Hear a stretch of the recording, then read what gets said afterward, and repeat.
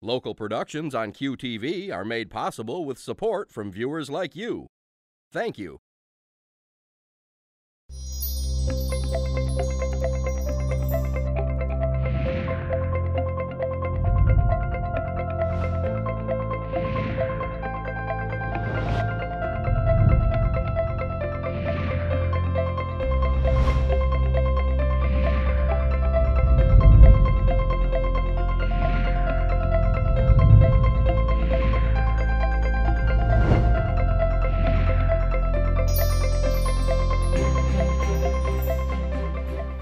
Hello everyone, I'm Junia Doan.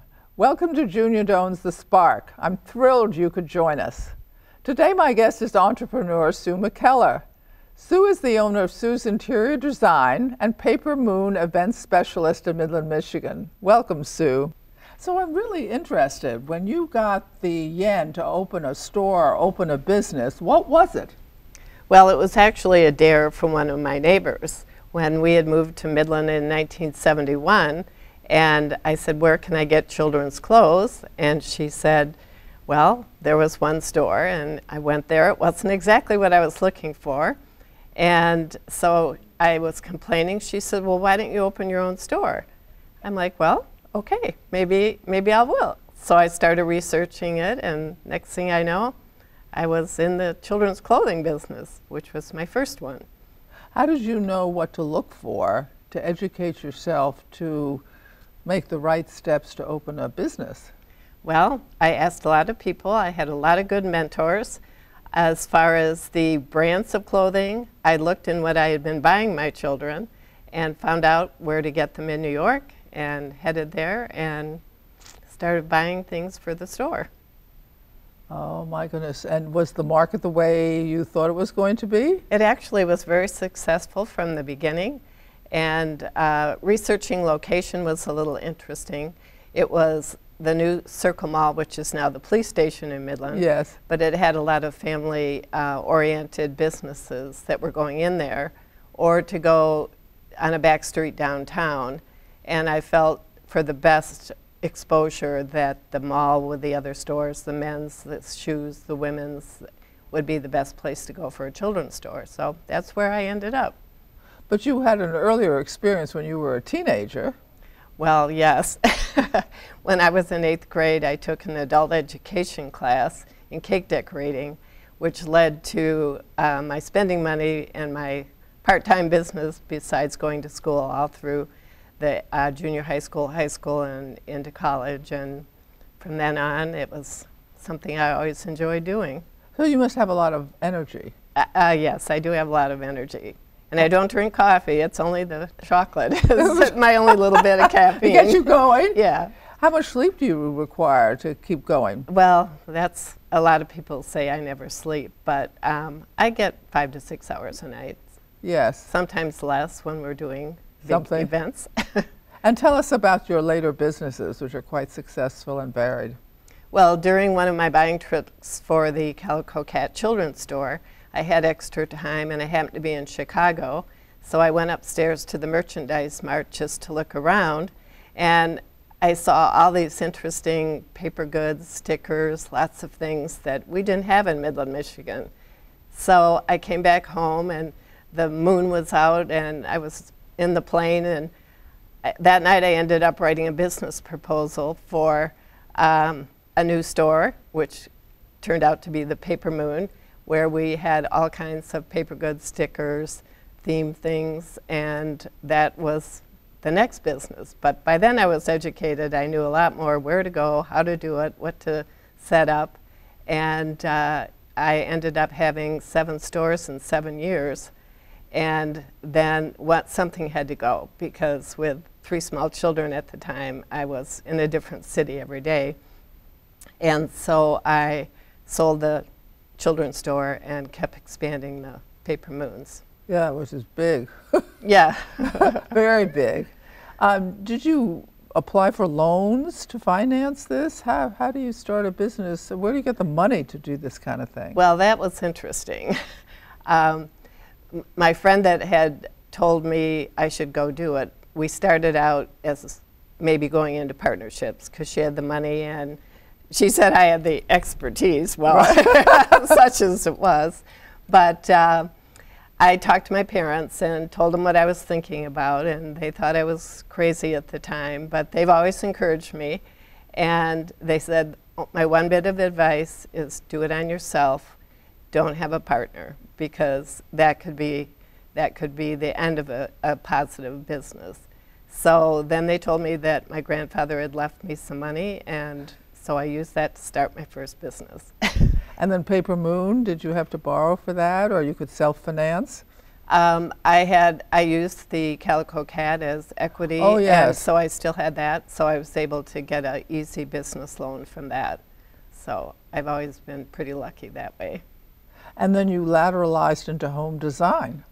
Yes, well, design, it's kind of my passion, so whether I'm doing a corporate event or an interior, and people kept asking me, you know, can you help me with this, can you help me with that, and I'd been doing that for a long time, and then I had the opportunity to help someone do their whole new build of a house a couple years ago, and so I did that, and you know, then word of mouth started spreading, and pretty soon I said, well, I think I better make this a full-fledged business, so that's what I've been doing.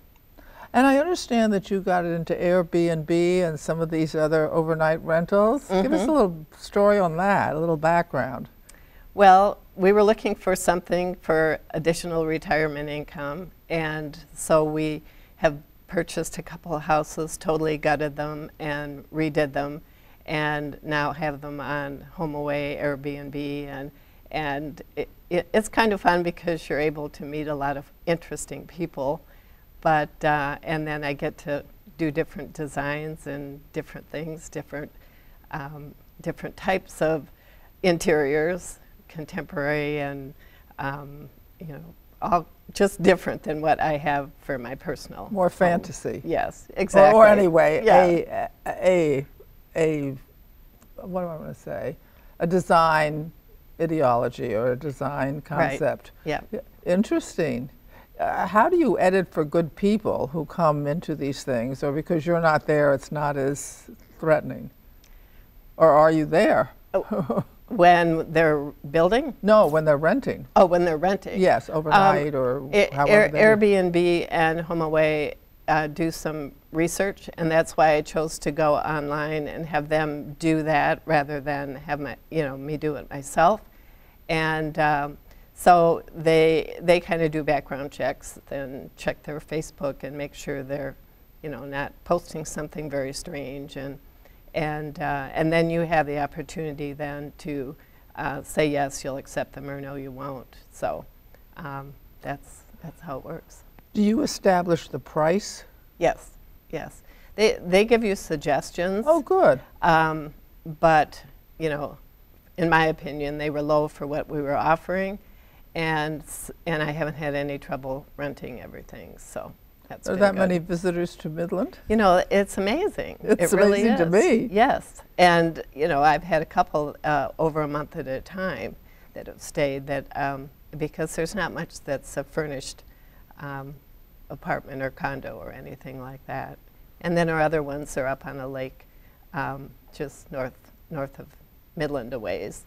And then we get the seasonal renters that want to be summer lake people. Do you give them a minimum of a week or two that they have to rent for? In Midland, no, because a lot of the business people are only in for a day, and I didn't want to discourage that. But up north, yes, 3-day minimum. 3-day minimum. Mm-hmm. But then you're responsible for cleaning and... Yes. That's the part that's not as fun. Yeah, you're in management in that case. Well, so in the last couple of years we've been able to do it, so we'll see if that continues. But so you're very experienced at this point, right? So it's easier because you have a design flair and you have a business background. Right. But if you were speaking to someone who was 20 or 23 or anyway without that kind of experience, how would you advise them about getting an idea or checking out if that idea has real possibilities? Well, They can go to the small business here at Delta College, actually, and there's a wealth of information here that they can check out. And there's seminars that they offer all the time of starting your own business and getting bank loans and all kinds of things. So I would probably recommend that they do something like that. And then talk to people that are in business, because having a mentor or 2 or 3 or 4 are wonderful. And you can even set up your own private board from a lawyer, a finance person, and maybe a marketing person that might be willing to help you in all those areas, just to get someone to started. Think about. Yeah, it's a great opportunity, and I know I would be open to the idea if someone came to me, and a lot of people have come to me asking me questions, and sometimes I was very positive, and sometimes I was a little discouraging, knowing how the Midland market is. Oh, invaluable advice. It is, yes, it is. And there's so many business people like me that I know would be more than willing to help someone get started. What an American thing to do, to help someone else, huh? That's really well, that's what America's admirable. all about. It's it's about helping others and being able to do what you want to do. So when you had these children and added on children, what values did you try to teach them? Well, that good work ethics, and honesty, integrity, and just being self-sufficient and being able to grow up to be good adults, which I'm proud to say all of them are. Congratulations. Yes, that's an thank you. achievement. It It's is. a contribution. Yes, I feel that's my biggest achievement. Yes, and biggest contribution maybe too. So at this point of your life, you're thinking about retirement, you want the extra income, you've done a lot in design, you've done a varied kind of thing. How do you know when it's enough of one thing and you want to take something else on? Well, sometimes it's just the economy and or the time of year. In the paper moon business, December, January, February are slow, and so and then a lot of people are wanting to do design things during the winter, and so that's kind of been how that really has developed as far as the time frame. And then in the summer you get busy again with weddings and graduation parties and that type of thing, and people are vacationing, so they're not as apt to want to do design things. Yeah. And so it's kind of economy based too, cyclical. Yes. It's cyclical. Mm-hmm. So would you recommend people keep a certain amount of money back for the downturn? Oh yeah. Or the less business? It's always good to have, at least, 6 months back up to keep you going. Because, things like, 9/11, which totally devastated our business. I mean, it was horrible. Yes. And, so you had Paralyzed. to think, yes. Every corporate, quit everything that they were doing. We were doing 2 or 3 corporate events a week down to nothing. And I mean, that just really kills your business. So, luckily we have a lot of energy and a lot of talent. I mean, we were painting houses for people. We did anything we could to keep going until the economy started to come back for a while. That was quite a while though, wasn't it? It was, yeah, it was. How long would you say it was? Probably 2 years. Yes. And the corporate events and business still isn't back yet. And so that's why, we're really heavy into linen rental and, tables, chairs, things that you would need that aren't readily available online because people want to touch and feel and that type of thing. So, so that's a really big part of our business. It's changed from the very first stickers and paper plates into, it grew. So, yeah. Has styles of entertaining or corporate get-togethers changed? Do you see a certain pattern? Well, corporate doesn't have the budget to do the types of things they used to do. I mean, we did events out in Las Vegas and Ohio and North Carolina, all over the place that they would fly us to do the event. And And now that's not something that's, you know, Right. that they're into anymore. And from a personal hospitality point of view, what are people's, what do they seek your services for? What's popular? Well, or the biggest thing is weddings. You know, Weddings. wedding showers, baby showers, that type of thing. Pretty much, we do a lot of linens for funerals, and we work with the hotels and the art center and supply them with more specialty linens than you would get from just a typical linen service. So. Yes, oh, wonderful things, wonderful things. So you have to, as all people have to do, whether it's personal or business, have to be of your time, right? Yes. Yes, that's something that I wish I always had more of, but you do what you do.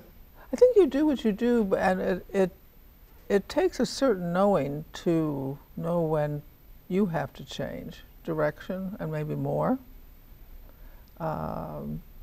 in a business or beyond that. Yeah, I think you have to have a lot of foresight and figure out, you know, how you're going to reinvent yourself more or less to suit what the need is in the community where you are. I mean, we could probably be a whole lot more wealthy if we were in a big city, but we chose not to deal with, you know, the traffic and all the things that are down there and stay in a small town, which we love, Yeah. and just do what we do and enjoy it, and hopefully a good Are you service. from the area? No, I grew up down in the Detroit, Birmingham area, but I've been here since '71, so I feel like it's home. What brought you here? Well, my first husband was a teacher, and after Michigan State, he got a job in Saginaw, and we came to Midland, so that brought me here. You've seen a lot of change here. Oh, yes. A lot of people are afraid of change, but I think it's a growing experience and gives you a chance to, you know, challenge yourself. Talk more about that. About challenging yourself? Yeah. Well, I think a lot of people are afraid to follow their dreams, and they're afraid of change, and a lot of people kind of settle rather than go after their passion. And I think people shouldn't be afraid to do that. That, you know, if they really think they want to try something, don't let somebody put you in a box or give you direction when it's not something that you really feel that you want to do, and just give it a try. I mean, you can always bounce back and get something else, but I always say, I have never looked back and say, I wish I would have. And so I just kept trying different things and enjoying them, and then when I wanted to change, I'd try something new. Do you find this whole internet culture tempt you or talk your thinking at all? Well, it's very challenging. It's very hard on, you know, a brick and mortar building and Yes. small businesses, because it's so convenient for people to go online and get what they need. And so, and then the social media, you know, keeping up with Facebook and Twitter and LinkedIn and all those things, you know, you really need a staff person that can just totally do Yeah. that. And that's really hard, because I don't have the time to do that myself, and just finding somebody that can, you know, help along those lines, you have to have it. And we're not the best at it, I can say, because we just haven't had somebody that can help us through that. But It's basically necessary it's now, necessary. is what you're saying. Yeah. Yes. And it's hard. You know, the internet's putting out a lot of businesses, and it'll be too bad, because when their order doesn't come in, they're knocking on our door wanting us to Right, fill in booths or fill in, and then they don't understand why we don't have it.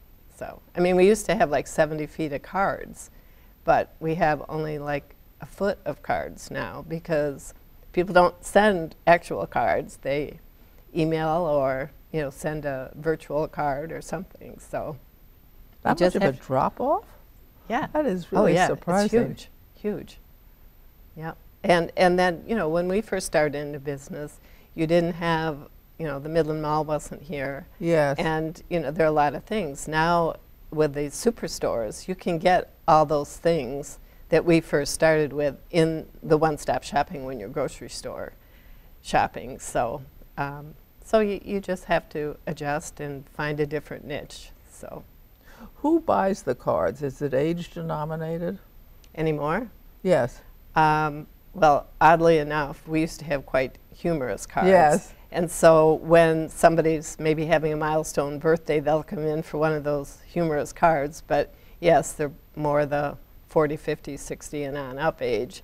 And that's what they're looking for at the time. So, but they'll say, "Oh, I haven't been here in 5, 10 years," and I'm like, "I know. That's why we don't have. That's why we don't have that many cards anymore." So It's interesting. I ask myself, I still read newspapers, even though I may have read the same thing on the device. right, And I'm, you know, I feel, I think everything is quick, but where are the moments when you have in your life you sit down to read a letter rather than an email, or sit down to read the newspaper? So I try to find, I wouldn't call it balance, but it feeds different parts of my nature, which are, I need to know now, I need to know deeply, and I want to know what I might also run into if I did, you know, it's like wandering the library versus going in and say, just this. yes, yeah. Yeah. So coming to this point in your life, what would you like to try that you maybe haven't really precipitated into action? I guess I don't have anything right now. I've done the children's store, I've done the bed and breakfast, I've done the retail store, I've done the interior decorating. I learned to fly. That was one of the things on my bucket list, and I'm pretty content right now. So just being able to have time to spend more with the kids and grandkids. And do you feel called to do that? In the beginning, I felt kind of guilty that I couldn't, because so much of our work is on the weekends. Yeah. And that's when, you know, they would have time to do things. But I've gotten over that, and they understand. And so, you know, but I make the important things. So. Are they nearby, or do you have to travel? Have to travel. We only have one that's in Midland, and one's in Germany, one's in New York, 2 are down in Bloomfield Hills, and 1 in Ohio. So that makes it harder too. So, but you know, FaceTime's wonderful. Yeah, and you use it? Yes. On a regular basis? We try. Yeah. We try. So talk to me a little bit. My friends who have in-law children or even grandchildren feel they can't say anything, they can't give advice. You have to be approving. Is that your conclusion as well? I don't think so. I mean, they may call me to figure out how to fix the hot water heater or the furnace, or, you know, or something mechanical, or a couple of my kids are just redoing their houses, so I'm helping them do their houses, and their spouses are okay with that. And I always kind of watch that fine line where I don't want to feel that I'm, you know, stepping over their bounds. And the kids, I give my advice whether they want it or not sometimes. Oh, tell us about that. Let's hear that. Well, you know, sometimes if I feel that there's an important family event and they're staying home because there's a sporting event they want to go to, you know, it's trying to convince them that the family is really important. They can always go to a sporting event or you know, a baseball game or something, but the family's not always going to be around together on special occasions. So I make it known in a nice way, of course. It is tricky how to say that. I feel, being of the older generation, we are the setters of tradition. It's our responsibility. Yes. And luckily, a couple of our kids are taking over that responsibility and are doing the family gatherings and that type of thing. So it is kind of nice to see that they learned that those kinds of things should be respected and the traditions should continue. You know, our society doesn't really value older people. I do. I've always liked older friends. I figured they survived the decade I'm in. They have a report from the front. But now that I am that group, I feel really a strong responsibility to hold the space, you know, or be available, or, you know, take things higher than maybe they're able to see. Give them something to think about. In any case, they might not have had before, but maybe I was always like that. I don't know. Anyway, thank you.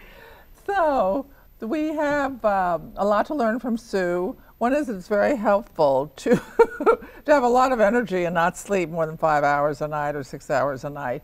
Secondly, she has a great ability to see opportunity and to take it on. That is to say, figure out what it takes to get it done and factor in the people and knowledge that she needs to support the steps necessary to the goal. So we can apply that in any area of our life.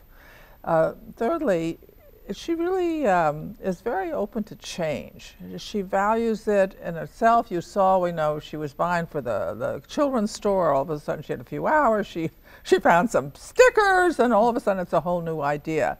That kind of fluidity is important in your life. So use it. Do something nice for someone you know. Do someone nice for someone you don't know. And I'll see you next week. Thank you for tuning in. Thank you so very much. Good job. Fast. To contact Junia, send her an email at juniadownsthespark@gmail.com. For more information, program schedules, and news about future guests, go to www.juniadownthespark.com. Thank you for joining us.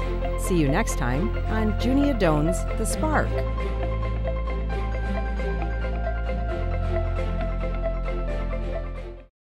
Local productions on QTV are made possible with support from viewers like you.